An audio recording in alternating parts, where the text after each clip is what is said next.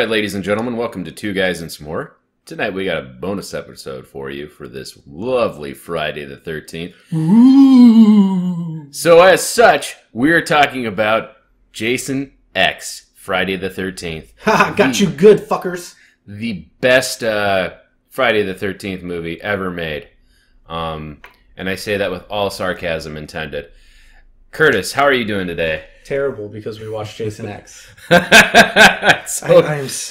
glad we're getting this one out of the way, though. Oh man, when I was watching this film, I was like, I am watching a lower budget version of Aliens the entire time, because you have the Marines, you have the thing they're chasing, and then you have the bigger thing and that a spaceship. comes out. Yeah, and a spaceship. Oh yeah, definitely. There is a spaceship too. But I think Aliens 3 happened on a planet, that like prison planet. You're right. That's the sequel to Jason X that we never got, thank God. Oh God. Well, the ending didn't make any sense either, because like they see a meteorite over Camp Crystal Lake and the Earth is supposedly uninhabitable. Earth 2. It was Earth 2 that he flew over. They specifically did that so they could leave it open for a sequel if they wanted it. But this movie flopped so bad, which it should have, that they never got a sequel. Thank God. It grossed like $13 million or $16 million worldwide, which is more than they spent, which is about $11 million. So I'm confused on that. Here's my beef with the numbers. Does that number just box office? Just include box office or after theater sales? Because this movie actually did well. It did better after the post-theater sales. Statistically, it's the most successful film in the franchise, but only after it's run in the theater. I think so. I think this is counting everything after. Opening weekend, though, was like 6.6 million, which was still quite a bit. So I don't know if they made everything after opening, but I would assume so. Maybe, because I don't think we get DVD sales. I don't think we get that ongoing stuff. Well, that's one of our fun facts. Yeah, this is box office. So box office, we had about 17 million cumulative worldwide, which I would say, yeah, they made their money back. Hands down, one of the worst movies I have watched in a while. Not as bad as Infinite Santa. Okay. That's our gauge. Sadly, that's our floor still. But yeah, I mean, you're right. Like this is hot garbage. It was hot garbage. Well, let's make this quick and let's make this fun for the listeners, because that's what they're here for. They love to hear our opinion on these movies, and we love to see that you guys are having fun with us. So let me give you the run through of the movie real quick. So Jason X, that's the film we're doing. Its release was 2001. The director was James Isaac. You might know him from special effects work on the film Gremlins. Have you ever heard of that? Oh, no, or what never. about House 2? Oh, no, never. Either one of these movies. We haven't done podcasts on these movies either. No, we don't have any previous episodes that you could go check out. We do, but... The writer, they always give Victor Miller credit, because he's the one who came up with Jason and the Friday the 13th series.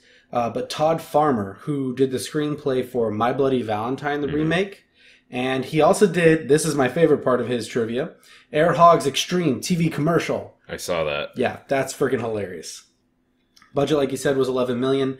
Body count I got was 25. 25? Yeah, so fair. Yes and no. I don't know if I count the VR kills. You know what? I wouldn't count them either, but would you count the android kill as well? Because she doesn't technically die. No, because she's alive. She does not count actually in that count. I did not include her. No. That was the VR kill is probably the best scene in the whole movie. Yes, just to be bluntly honest. It's homage. Yeah. To the part 7. Okay, so here's the quick synopsis. Or actually, hellos, how are you? Are we good? Did we say hi? Hi. It's a bonus episode, so it's kind of weird. It doesn't really matter so much here. Off. I love your hair today. Thank you. You look great, buddy. We need to go through the March maybe, but I don't know. Other than that, we should be fine. For all the audiophiles out there, crank the volume to 11 because we're getting started. So you have a opening scene. You have Dr. Wimmer, played by the David Cronenberg. He's coming to take Jason because they feel anyone who can regenerate and not die is worth doing science experiments on. But Obviously, his plan fails him, and Jason breaks free, killing a bunch of people. Luckily, though, I can't remember her name, though, so this isn't good. You're talking about the heroine? Yeah, the main chick. Rowan. Oh, is it really? Yeah, Lexa Doig. Okay, yeah. Plays Rowan. Rowan does a smart move, gets Jason into a cryogenic freeze chamber, freezes his ass, but in the process gets stabbed. She now is bleeding out, but the cryogenic freezer also is allowing the freezing chemicals to envelop her. So both of them get frozen. Fast forward, that was technically 2010. Fast forward to like, what is it, 2094? Something like that? 400 years. 400 years. Is it 400? It's over 400 years, yeah. My Lanta. So, fast forward 400 years, and a military group stumbles upon Jason's frozen body and Rowan's frozen body, and they decide to take them back to a ship. Now, the doctor on the ship gets greedy because he finds out that this Jason guy... The professor, I believe, is Professor what they call Lowe? him, right? Yeah. Yeah. Finds Professor out that- Brandon Lowe. That Jason is worth tons of money to the right buyer because he was some sick, sadistic killer who killed 200 people back in the day, blah, blah, blah. Well, it's his recovery, how fast he recovers, too, is that he's the thinking... whole kit, right? And What's-Her-Face, like, warns him about it, even. But, you know, the whole, I gotta keep him alive. And so they revive her, and then they're doing the autopsy on him. Yep. And while they're doing the autopsy on him, premarital sex is going on. And if you know Jason, when premarital sex happens, that means shit's going to go down. So as soon as the kids start boinking, Jason pulls out, he finds a weapon, and he fights liquid nitrogen, sprays a girl in the face, smashes her. Glorious kill. Beautiful. Loved it. That is my favorite kill of the film. I agree. That's probably one of the best Jason kills. I believe the guys from Kill Count, one of the YouTube channels, they do a really good job of breaking down all the kills of horror films. He gave it the Golden Machete Award.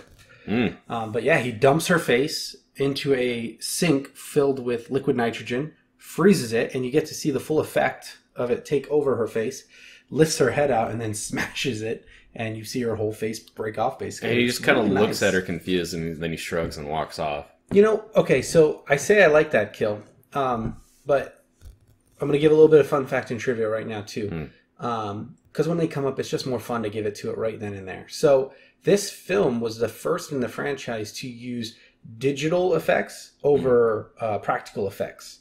So everything you see when it comes to the kills, death, and gore is all digital. Even when Stoney gets impaled by the surgical tool? A lot, yeah. They say that they used no practical effects, all digital effects, which I found very weird because I didn't look at this movie and go, wow, I hate all these digital effects. Like, most of the kills in the movie actually look okay. They look fine to me. The only ones that get weird are the viewer ones, but we'll get there. Yeah. Well, regardless, like, Jason's out. He's killing everybody now. People are recognizing, hey, this guy's out. We just lost 2 of our people. Kinsa, whoever, the girl that was having sex with Stoney, I think she leaves and tells, like, their sergeant. Yeah, the big black sergeant. Sergeant Brodsky. Brodsky, yeah. So the dude gets killed. He gets... Yep, impaled. Impaled with the machete. It looks like a futuristic machete. Is what now he's using to walk around and kill with. Well, the soldiers are getting ready to find Jason now. Like, 2 guys are playing a video game, and Jason kills them in the game. Which, by the way, that might be one of my favorite characters. I believe his name was Azrael, the kid. The long-haired kid. He keeps killing them, and then they turn the video game off. Yeah, the kid who lost his hand at the very beginning, or arm, or whatever. Yeah. Which gives us our first look at nanotechnology. Yeah. In this film, which was huge back in the early 2000s. Everything was nano this, nano that. Keep going. Well, he gets cut in half as soon as the video game gets turned off. The other guy gets his head smashed into a wall. And then... and do you know who that guy was? That was Todd Farmer, the writer of this film. He played the character Dallas, which is named after the character from Alien, which is what he based this entire movie on. Which we can tell. Oh my god. What a load of shit. He definitely. So these are the alien Marines. Jason is the alien. He doesn't. impregnate anybody. Still love that that we know sex about. Awakens Jason. Well, to your point, like that was their kids and their nubile and the energy, the sexual energy. It's what powers him really, and then the murder is just like the continuation. And then Jason machetes that dude, and the blood splats on the chick's face. Oh, yeah. See, that had to be practical. How would that be digital? It might have been practical. Like, fake blood's not too expensive in small amounts. VR game scene. I think we need to reboot. He's not pausing. Did you not find that funny? No. The fact that they thought he was part of the game was just goofy. Well, no one knows who he is now at this point, 400 years later. Yeah, but they this lady has warned them. They're on comms. They have comms to at least to have some sort of conversation going on. Mm-hmm. Even in the game, you would assume that there'd be some sort of speakers. Hey, we got a killer loose. Maybe don't. Yeah. But instead, they're playing their game. They're not paying attention to anything. Dude, the level in the game that they're playing reminds me a lot of the Laser Quest place that we go to for laser tag. Yeah. Just thought. Sorry, listeners. Sorry, that's like a random side note. So the good old BFG, Sergeant Brodsky asked this guy, "You got the BFG? The big friendly gun? The big fucking gun?" No, it's friendly though, because the gun's friendly. It's a reference to Doom, and they said another game, and I can't remember which one it was. Well, Doom and then Quake, I think. Quake, which is the spiritual successor to Doom, back in the day. So now they're wandering through the ship hunting Jason. Right. The Marines. They find him. Well, they're not doing a really good job of working as a unit. They all seem to be kind of spread out. I don't know if that's just the Marine way, or in this movie, the way they're depicting how Marines are so badass that they don't need to stay together and work as a team. Yeah, they all split up, and Jason just kills them one by one. Yeah, he picks them up. We don't even get really a lot of great kills. Well, he snaps one of their necks. He impales one of them on a drill. Slits someone's throat. Just takes out the entire squadron, man. He just fucks them all. They impale Jason in the back. He gets shot. He gets impaled on like a meat hook or whatever it was. Like a meat hook crane thing. Yeah, a grapple. And then what's his face? The main guy, Mr. Broski's like, you watch him, and the guy's like, okay. He turns around. You don't have to worry about everything. Jason just one arm picks himself off the hook, kills the guy. By the way, congratulations to Kane Hodder, because he got to come back for another Friday the 13th film. Oh, sorry, another Jason film. Got to be very careful here. Since New Line took over, they can't call it Friday the 13th. They have to drop that. They don't have the rights. But Kane did get to come back and reprise his role as Jason Voorhees. This was, unfortunately, Kane's last film as Jason. But, God, Kane, you did such a great job as Jason. I loved it. Man, I just feel like those Marines could have done a much better job if they had just stuck together instead of, like, going off on their own and trying to, Well, yeah, but even at that point, they're, like, talking to the pilot, and the pilot's like, oh, I'm in trouble. Jason's in the room, and the pilot dies. And you'd think there'd be some sort of security blocking Jason from getting to every single location. Especially the helm of the ship. Okay, so rewind to the very beginning of the movie. Mm-hmm. Jason gets off the hook, puts the soldier on the hook, jackets him, disappears. Right. Allows full-blown conversations to go on, then makes himself known, kills the soldiers, all that stuff. The chick's outside, the door's open. He never walked through that door. Where does he appear? Right behind her outside in the hallway. It's that whole old school 80s VHS fast forward thing that they do in the game. Transportation. Yeah. Yeah, he somehow teleports. So I don't care what security system you have. If you're in a Jason film, he's getting through it. It doesn't matter at that point. But yes, I agree with you. That pilot, I mean, he's the last person who should have been killed. He should have been the most protected person on the damn ship. Because after he kills the pilot, what ends up happening?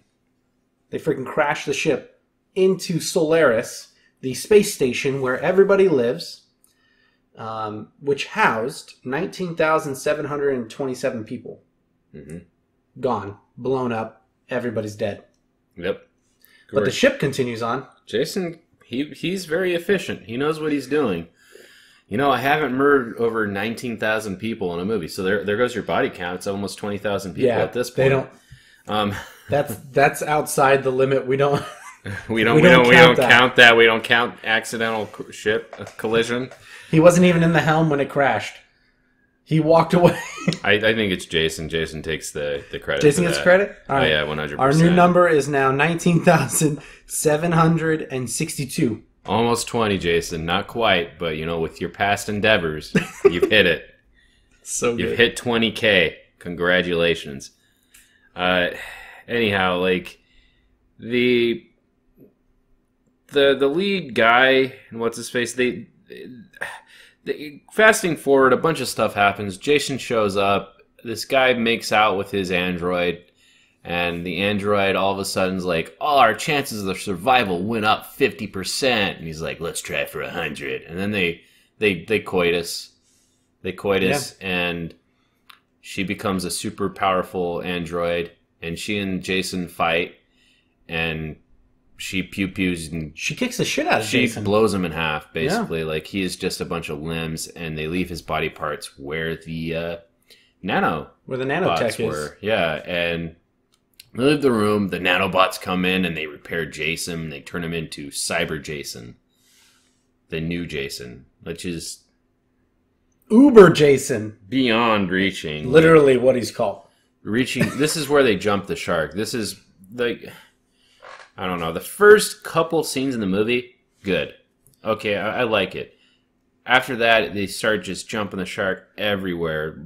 Have an android, check. Android beats up Jason, check. Jason's now a cyborg. Okay, sure. Yeah. We're going somewhere here. I mean, I have my opinions on that and why they did it, but we'll get there at the end. Yeah.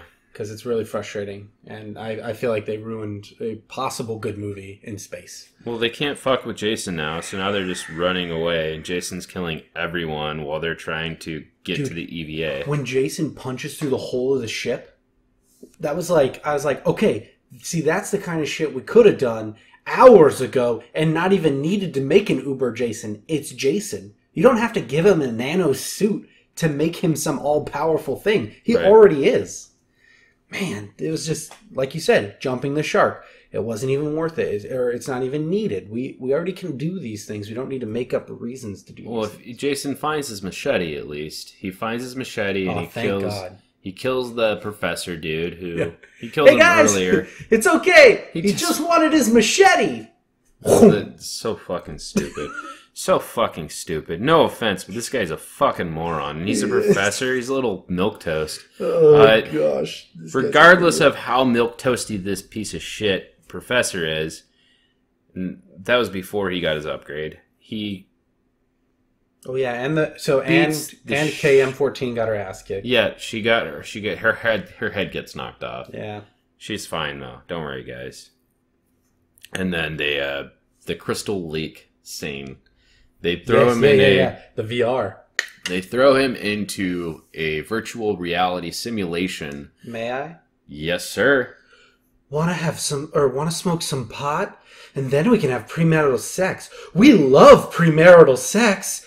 And then we jump into our sleeping bags. Well, they forgot they took their tops off. They take their top. Well, she offers him beer too. She drinks the beer. She's like, "You want some beer?" Yeah. And he says, "You want to smoke some pot?" That scene was supposed to be so much bigger. The idea was that they'd have tons of girls and guys, counselors, camp counselors, and a giant orgy going on. And Pamela Voorhees, Jason's mother, was supposed to be brought back. Okay. But what's her name? Betsy Palmer turned down the role. Who could blame her? She said no way. And then so what they did was they took this gratuitous scene where the lady in charge of casting said, I'm not doing casting for this. This is ridiculous. It's just a gratuitous scene for the sake of nudity. And they agreed with her. So they decided we'll cast 2 women and we'll do a smaller scene. We'll do something as an homage. Hat tip to part 7. Well, did you see Jason's face, like, when they were right there and they got in their sleeping bags? Like, he was having a hard time deciding which one to kill first. Yeah, he just... So, obviously Jason's the smart man in this situation, despite the brain comment they said in the beginning of the film. Yeah, I have it written down, but we blew through it. Poor guy. Like, his brain's so small, and then she insults her boyfriend. Anyhow, he picks But then up... she gives a comment and says how big his penis must be. Oh, yeah. But he picks up the sleeping bag of one of the nubile youths and beats the shit of the other one with it, killing 2 birds So with good. 1 stone. So good. And by the way, that actually happens in Friday the 13th, Part 7. And Kane Hodder, he actually improvised that kill scene. It was something that he was just tired of doing what they asked him to do over and over again. So finally, he just grabbed the sleeping bag and in rage just slammed the damn thing against the tree and then dropped it and walked away. And then it's funny, now we've seen it hat-tipped in Jason X, and then you also get it in the remake. You get the same kill redone, but with not with Kane Hodder in the suit. But anyways, just fun. Yeah. That's my favorite kill in the movie. The frozen face one is my favorite, probably, effect in the movie. Mm-hmm.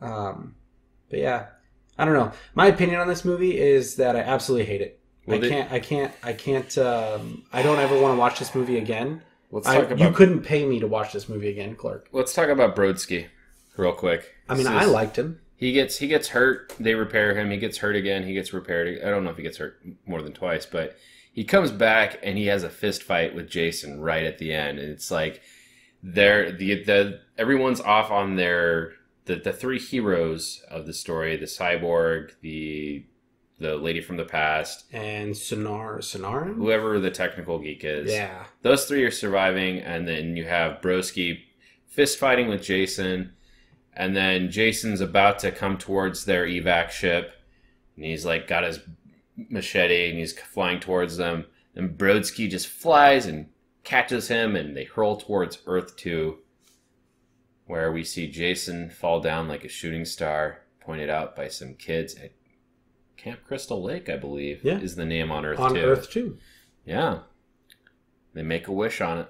And then I'm fairly certain they're going to go investigate that meteor that landed. Wouldn't you? Obviously. I've seen Killer Clowns from Outer Space. I know where this is going to take me. Fuck this movie. Was it an episode of Stargate? Was it Star Trek Deep Space Nine or whatever the hell it's called? I'm so done with this movie. Thank God it's over. How do we get off this ship? I don't know. Die? Could you, beam us off or something? Oh, yeah. Beam us off? That was a good one. Yeah. Our scans reveal him to be very dead. Could your scans be wrong? I think you just get rid of him, Professor. He's too dangerous. This film's hot garbage. I don't even... We're not going to keep diving down. Rowan was a very attractive heroine. I'll give them that. They did pick a very good heroine. I don't think she's... hey, women in film. Or women in horror, We're filming this in February. Or we're recording this in February, but unfortunately, it'll be released in March. I think she's been in some decent films. Let me make sure here. Let me jump into the fun facts and trivia while you look Do it. Cool. So the first fun fact and trivia, and my favorite part, is that Cronenberg was in this film. He played Dr. Wimmer at the very beginning of the movie as a favor to the director of this film, Mr. James Isaac. So basically, the story is that he lent his crew to Cronenberg for a project, and then Cronenberg asked in return that he would be some small bit role and get killed in the beginning of a Jason movie was what he wanted to do. So, hey, wish granted. This was the least censored film in the franchise. Really? Of all the Jason films, yes. They still cut a lot of the kills out. You could see them in the original cut if you really want to, but it was the least censored. Yeah. They let him do a lot more with it. This was the first film to rely heavily on CGI instead of practical effects for death and gore. Heavily. So that answers our question. It wasn't completely. It was just heavily. So there are some good practical effects that we get throughout it. Statistically, one of the most successful films in the franchise post-theater sales. That's interesting. Oh my God, she's Talia al Ghul? In Arrow, yeah. She's in a lot of kind of fiction shows. A lot of... she's in Andromeda. She's in Smallville. Let's see, who is she in Smallville? Dr. Christina Lamel. Oh yeah, well her and KM14, Lisa Ryder, they both do Andromeda together. Right. And they flip roles. So I believe Rowan is the droid And Lisa Ryder's character is actually the human being that becomes friends with the droid later on. So they have reverse roles from this movie to when they did that. Because, fun fact for you, the two of them actually had a tight schedule to do this film because they actually had to get to filming Andromeda Season 1 lickety-split. So this had to be done by a certain date. Otherwise, too bad, so sad. Figure it out. Fix your shit. Okay, let's see here. Todd Farmer based much of the film on Alien, even naming one of the characters Dallas after Tom Carrett's character in said film. I didn't even know. Like, I automatically connected it to Alien. I'm like, this is Alien, but you're putting Jason in there. You think people aren't going to figure that out?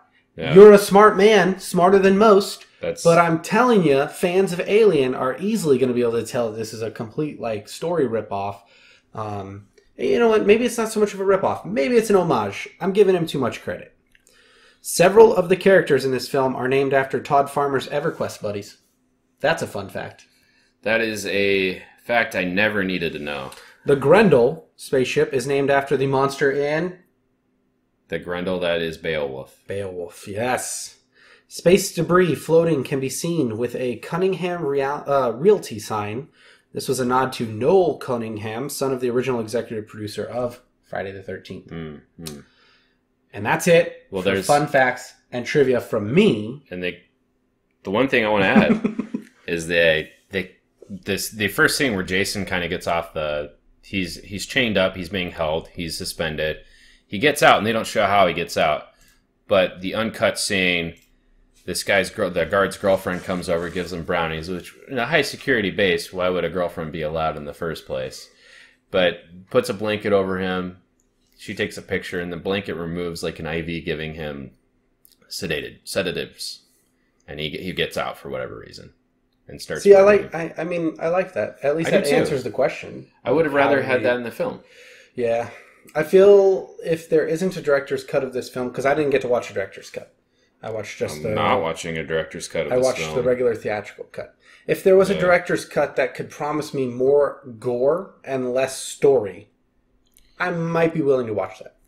So so breaking the fourth wall, we watched this and Leprechaun 4 for this recording session. Yeah. And out of the two movies, they're so similar. I'm glad we didn't screw up, though. No, we didn't screw up a single piece. No, we didn't. We didn't at all. Well, that's because we made the mistakes before we started the episode. Hey. That you didn't have to tell them. Well, they know now. Curtain. There was a curtain. The man behind the curtain. Don't look at the man behind the curtain. The two guys behind the curtain. Don't worry about what we're doing. Anyhow, Curtis. Yes, sir. All the Friday the 13th movies you've seen, is this... This is the worst one. This is legitimately the worst one that you think. One. Okay. And that includes Telepathic Part 7. I would take that over this any day. That was the telekinetic girl. Yeah, it's either 6 or 7. I can't remember. I actually liked 7 because it showed his face, and you didn't really get to see that. No, and it was like a zombified, grotesque man. No, it looked worms great. Are coming out of it. That was when they're shooting movies out left and right. Yeah. When they stopped Tommy Jarbles. We need more Tommy Jarbles. We do need more Tommy Jarbles. Yeah. Corey Feldman looking for work? I don't know, but they can always replace him with the new Tommy Jarbles. I mean, or another one even after that. Yeah. What's going on with the Jason franchise, by the way, with the Friday the 13th? I know there's a lot of legal troubles. Stuck in legal troubles is all I know. So while we're talking about Jason X, let's talk about the legal troubles a little bit. I think that'd be interesting. So the only pieces that I know is that the original writer is holding on to Jason like there's no tomorrow. And Paramount is also getting their hands greedy, if I remember right. New Line was a saving grace, but doesn't have rights to Friday the 13th. That's what the real problem is. Jason and the Friday the 13th series.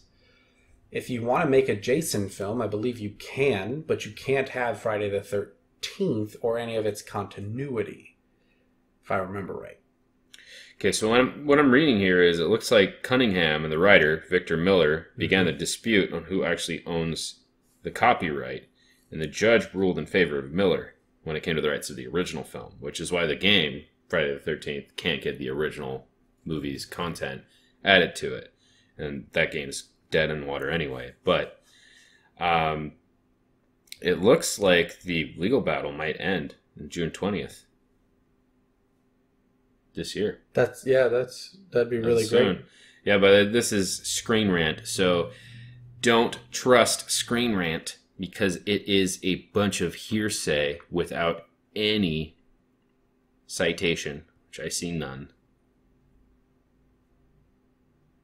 Well, what have you watched, read, or experienced lately? Oh, man.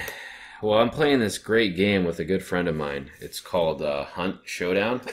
You go out, you pew-pew zombies, you pew-pew giant spiders, and I don't know what else because I've only seen spiders so far, and you get shot by other players. Yeah, there's a real... I'm that other friend he was talking about. And there's a really sad part of the game that we don't like so far, is the Battle Royale-esque, where there's a bounty on something and you have to, either you're first or you're dead. And we're not big on pew pew shooting each other and trying to survive. So we'll see if that grows. So otherwise, like getting the bounties, that stuff's fine. It's just meeting up with other players, and most of the time they just want to shoot you. Yeah, thanks for roping me into that game, by the way. Well, you roped me into this. I did, yeah. No, I'm being genuine. Yeah. Thanks. It's fun. It's a change of pace from Dead by Daylight, I can give you that. Yeah, well, it definitely need that. The Dead by Daylight grind, though, for me, is real. I can't stop. Won't stop. I'm taking a break.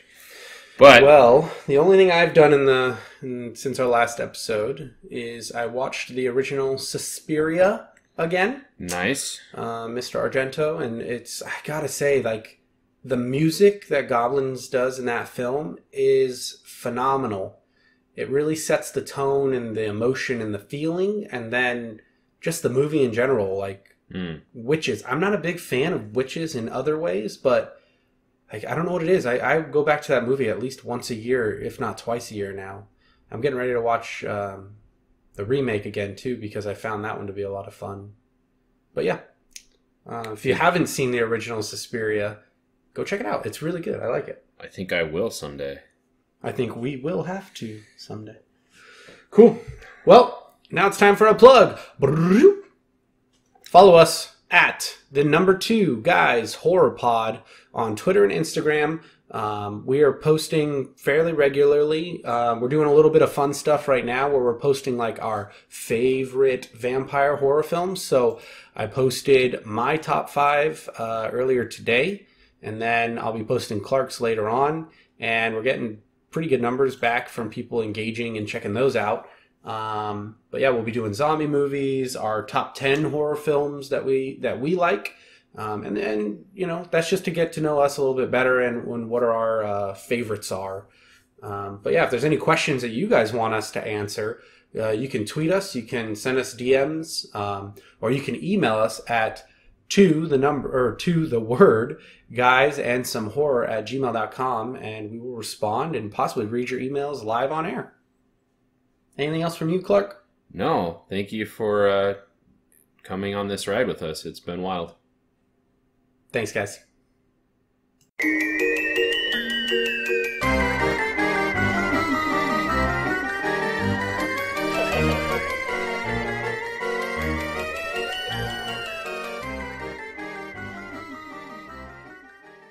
Unique New York. Unique New York. Unique New York. Unique New York. Unique New York.